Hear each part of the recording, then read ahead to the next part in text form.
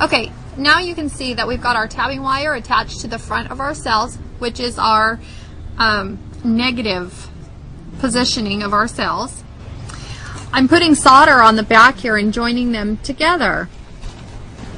So here you just want to make sure that your wire is flat. Stretch it out and just attach it there, and it will solder on down. Just need a little touch there. Make sure you do it on both sides. Alright. I'm going to start the next one here. Just want to do a little bit of flux on the back.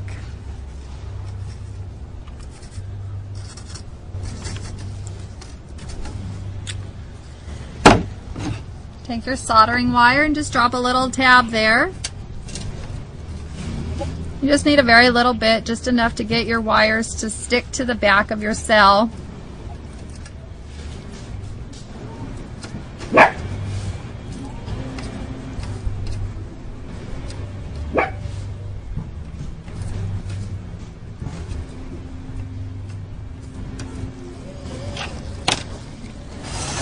And then you just flip these back. And you line them up where you need them to go.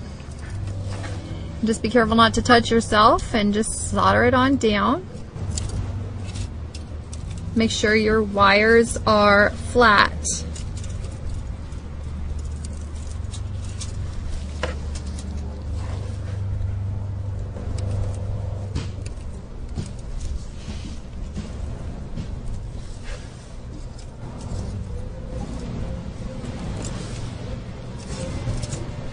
And there you go.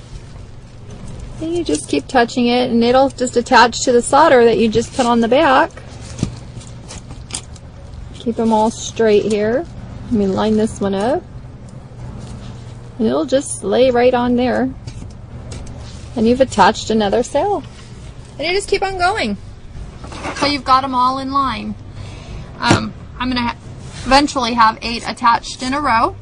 And then I'm going to be putting it into the solar box and have a completed solar panel.